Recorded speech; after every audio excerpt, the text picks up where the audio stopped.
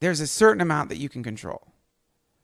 Right. In any poverty state, there's a certain amount you can control. Some stuff you might not be able to control. When the tornado comes whipping through your neighborhood and your house gets blown down and somehow you didn't have insurance and you lose everything, you can't control that. But you can certainly control how you're going to react to that situation. If you can become aware of your reactivity, then you can respond to it more easily rather than just repeat the reactions. Because the house is always going to get knocked down. That's part of life. The house gets knocked down. There's just no way out of that. There's no way out of it. But sometimes Because the house gets knocked down in a really extreme way. Well, it's true. But if you will think about all the times that your houses have gotten knocked down in your life, yes, they are actually the transformative moments. Right. Right. That kind of brings us to the idea, to something that you have been dealing with for 4 years now, which is that you have stage 4 bone cancer. Metastatic breast cancer. Metastatic breast cancer. And this is an extreme version of a tornado knocking a house down, because 4 years ago you called to tell us that you had 6 months to live. I have been told that at least a dozen times. A dozen times that you've had 6 months to live. I have been told to call a crematorium and find out how much it would cost to be cremated, because I had maybe a month or 6 weeks, and that I needed to know that so that I could pay the money up front before I died. And I have made the call to the crematorium, and I found out that it was $750. Thank you very much. Wow. God, that is so fucked. But it seems like cancer is pretty popular these days. And I know, many people are getting afflicted with cancer. Right. And I always talk about your situation, because sitting across from you, you have a terminal prognosis, and you look better than before you had cancer. You look healthy. You're focused. You seem better.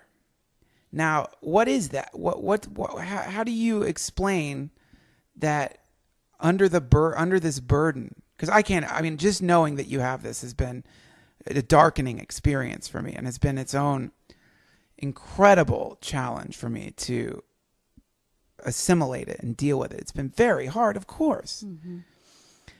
But for you, how have you managed to transform something that when people hear that, they're like, fuck it, I'm going to start smoking, drinking, taking narcotics, and just die?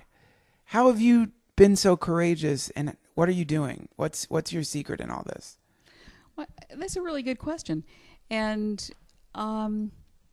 I have, first of all, I listened to the Western medical doctors with one eyebrow raised, because these are the people that have told me that I was going to die right away.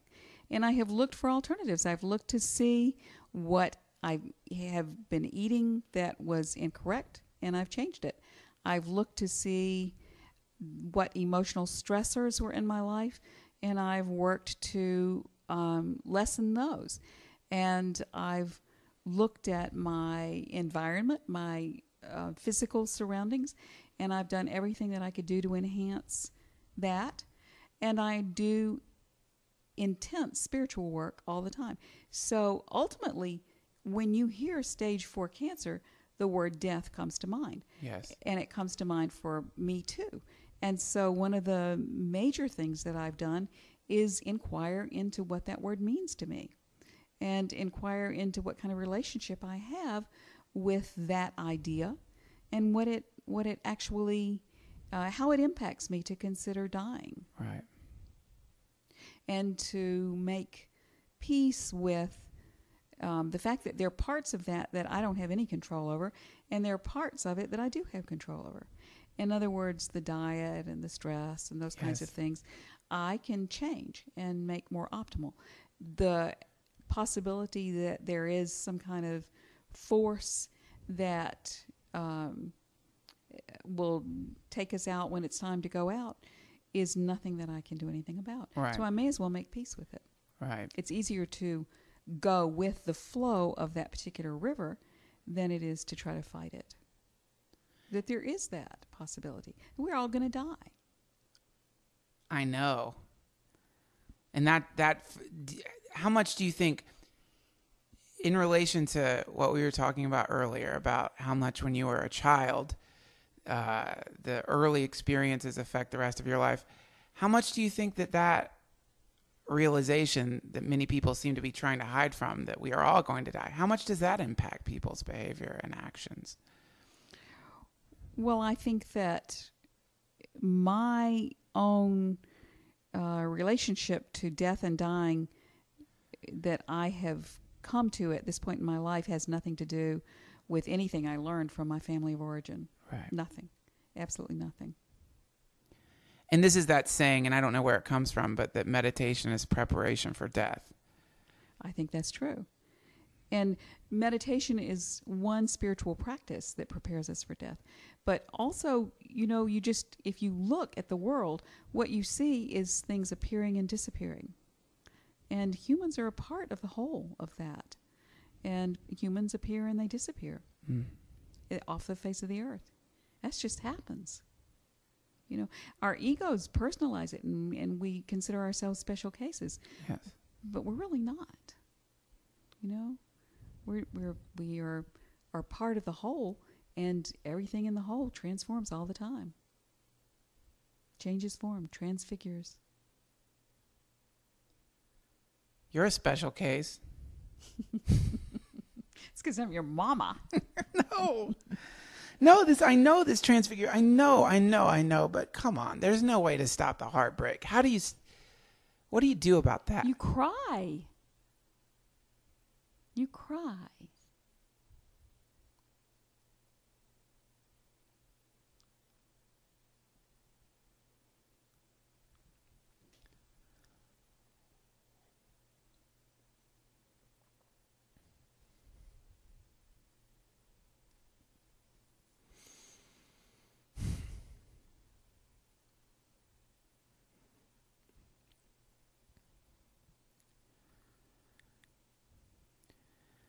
You're listening to the Duncan Trussell Family Hour. It's located on the iTunes comedy section. Very funny podcast. It's really hard.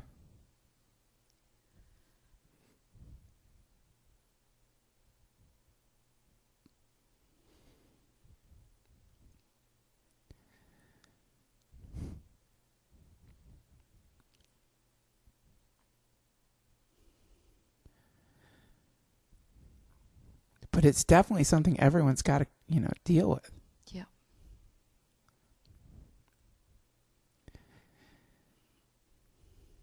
And it's such a strange thing. I mean, the universe, it seems so stable. Mm-hmm. If you are, in this kind of automatic state. Mm-hmm. And the encounter with truth, which for me, you're dying, this thing has been probably the greatest run-in with truth that I've had in my whole life. I mean, you can't really, it's inexpressible. Yeah. But it's not like it makes you feel, this is not a feeling of this is not a desirable feeling. No.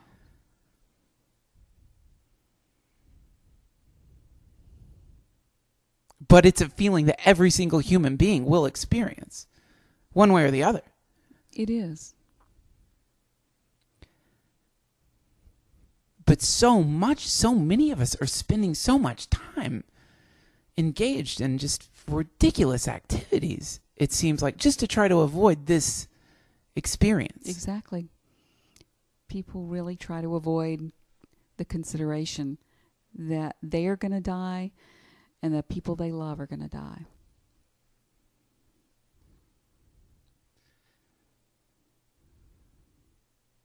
But it seems like that Oriental rug that we're talking about there, that is the key to everything. Yes. As terrible a key as that is, it feels like once you realize that, it's so hard to be closed off. Why would you be like that? Why would you close off? Yes. Right. So that is the key. That is the key, because it opens your heart. It breaks your heart open. Yes. You know, our hearts have been closed because we've closed them. We've defended ourselves against pain. And this is the kind of things that opens them. Opening your heart sucks. This is the thing, like, you know, this is the thing Ram Dass talks about it hurts. Does it always hurt?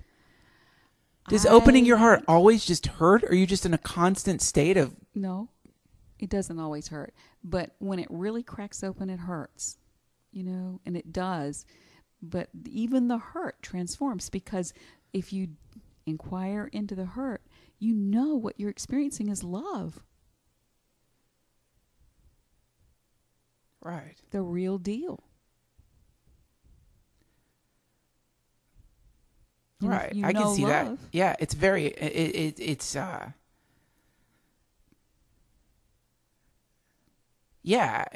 yeah, right, because it's seeing newness. It's seeing how much you value life. Yes. And the reason I look better now than I ever have is because I am more fully living. Right. Because I'm living and dying consciously. Simultaneously, I'm holding both.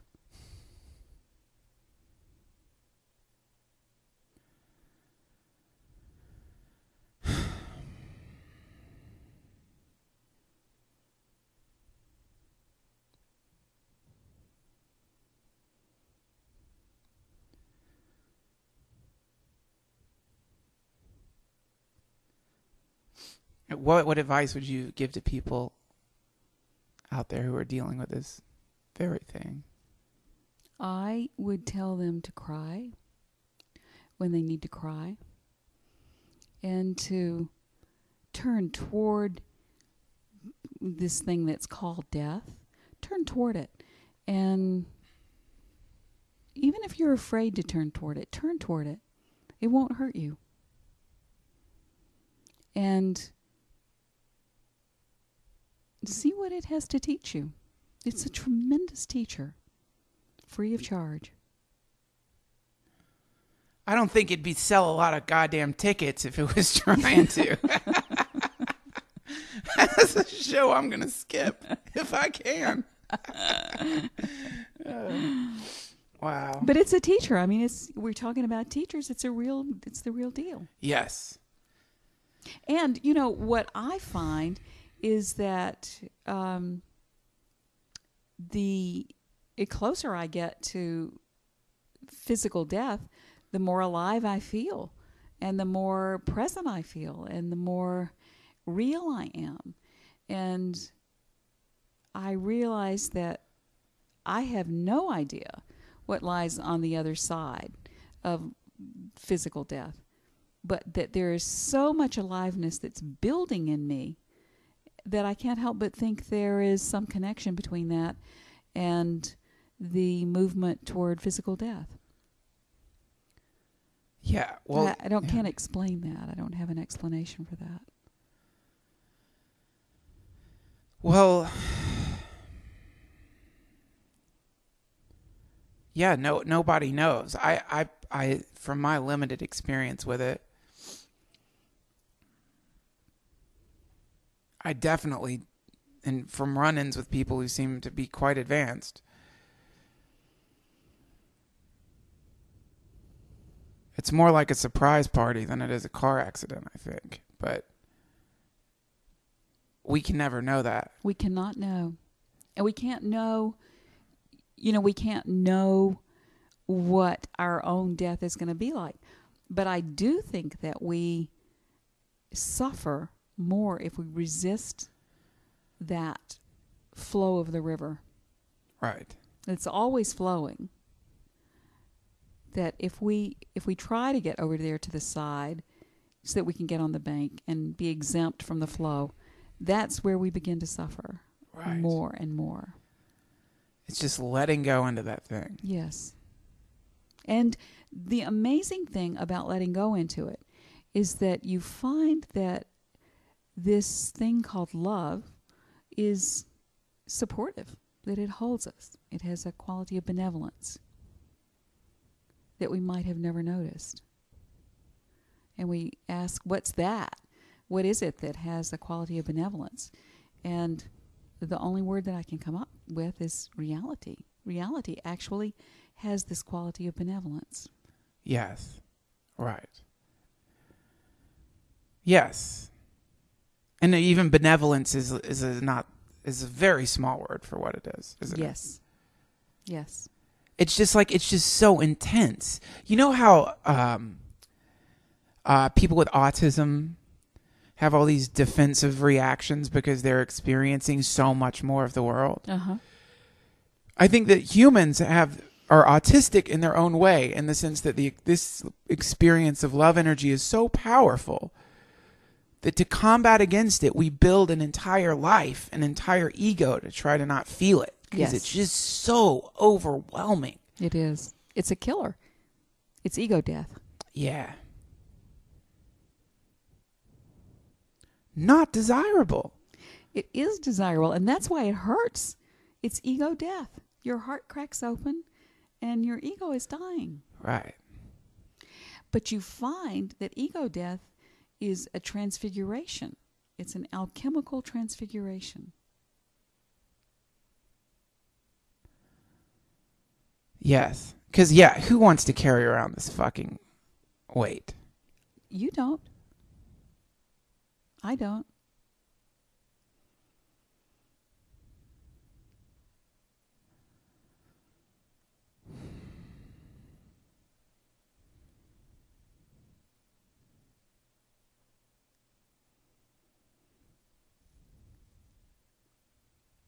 Well, I love you very much, obviously.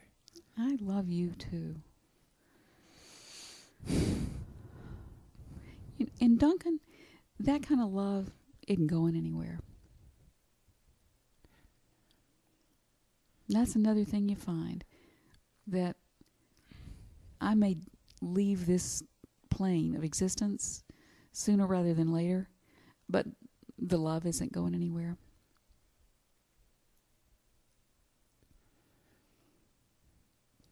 I'm as certain of that as I am of anything.